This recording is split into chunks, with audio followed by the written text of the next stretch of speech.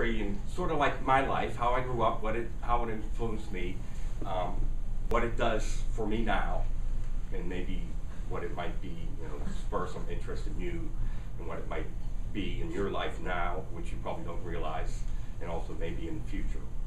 So, first of all, I grew up in my father, which is Kevin's grandfather, is a licensed and practicing engineer. So he went through, he actually has a master's degree, so he's been plenty of schooling in engineering, mathematics, and of course geometry was a big part of that. So I grew up having seen plans, which I'll show a little bit, which is what they use to build buildings and everything like that. His focus was on steam plant generation, which is energy to heat buildings, and that involves a lot of figuring out, volumes and mass and pressure, which is some of the things that geometry helps him do. It's interesting though, and you probably don't know this because you probably haven't even seen it, but the evolution of technology with geometry. When I was growing up, he was using a thing called a slide rule, where I don't even know how he used it, but he could do calculations on a slide rule. There was no computers, there was no calculators. When I was, I think it was prior to me even being in high school, he bought one of the first handheld calculators for almost $500. You know what it did? It added and subtracted and multiplied, and maybe did it didn't even do cosines and sines. So that's where he was at, and when I was growing up in high school, what he used to do complicated geometry calculations and everything was a handheld computer for $500 that did add, subtract, multiply. So the evolution now, in fact, I have a little hand calculator here that's about $4 at any drugstore you go into, right? That slide rule you probably never even seen. You might have. It's an historical fact now, probably. No one uses that now. Obviously, everyone's into computers, and you're going to be getting a lot of nice presentations with all the computer stuff. So that's why I'm focusing on something different, because I do some of that, but I'd like to show you the perspective of where we got to that point, how we got there. So that was one of the things he did and used, and which you don't even know about now. And just to show you how the evolution went from a handheld calculator for $500 to a $3 calculator, and a $50 calculator can do what? All your figuring, all your geometry calculations, right?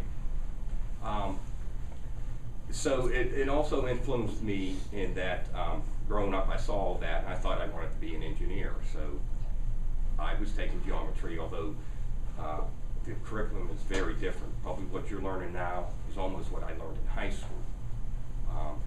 So you should take note that you're well advanced from prior generations about what you're being taught already. Most of this geometry classes, I'm sitting there seeing Kevin at night doing homework, and it's like, I did that as a sophomore in high school. So it's changed a lot that way, just the approach that you all are taught, and at what level and what time of your school career that you're actually faced with geometry problems.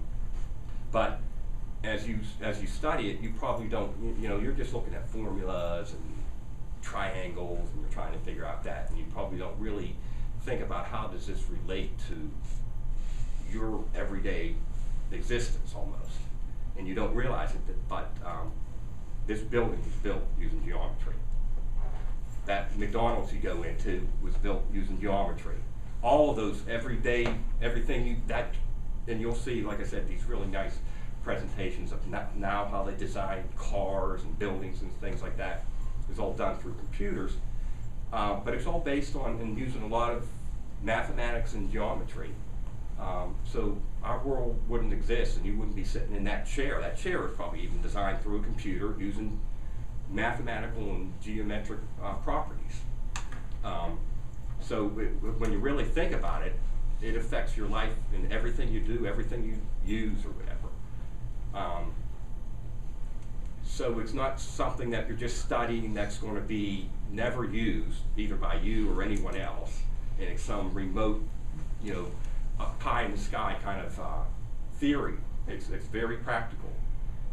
And if you're ever thinking about engineering, that's what practical engineering is, designing, you know, and there's all kind of, the fields have expanded from my father being just a steam generation plant guy to now, you know, nuclear and science, biology, everything. All these genetics and stuff is all totally expanded into engineering fields. So there's a lot out there for you to think about, and hopefully through the studies you're starting off now, you get some interest in doing some things like that.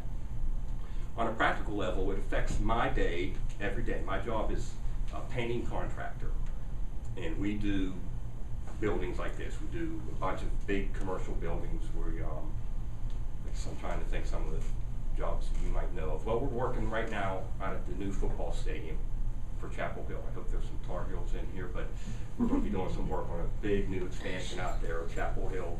We've done several office buildings out at RTP where a lot of scientific research is going on, using a lot of geometry and mathematics.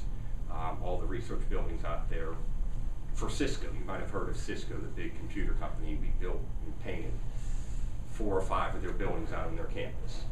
Now, how do I get those jobs, or what is my job every day? Is using blueprints like this. This is what I just briefly show you. These are actually designed and made on a computer. It used to be, this is what everyone used. This is what my dad grew up in his profession, learning how to read but also draw. And that was all hand driven. You know, everything was used with a ruler and everything like that. Now, and you'll probably see some presentations where it's all through the computer.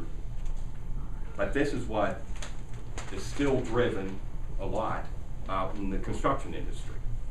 So if you see that, that is a floor plan of a bunch of rooms. Like how they built this building, they had floor plans of each floor, and they had the rooms laid out there.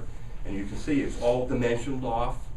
Most of this is linear, not necessarily, you know, the 3D that geometry brings you into, but most of it's linear. But that isn't always the case, because some of these things, if you see, this is a flat, right? You're looking down on this. So that's the one plane. But to visualize that wall, you don't see that by just looking down on it.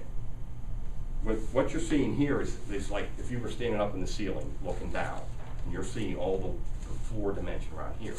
But my job is, I don't do the floor. I gotta paint these walls, right? So I've got to take the dimension from the floor to wherever that goes.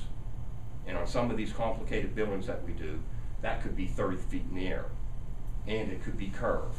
And it could have, they call it a bulkhead, where it goes up to 10 feet, and then all of a sudden it comes out here for another 6 feet, and then it shoots up another 20 feet, and then it goes back in, and there's a window there in the wall.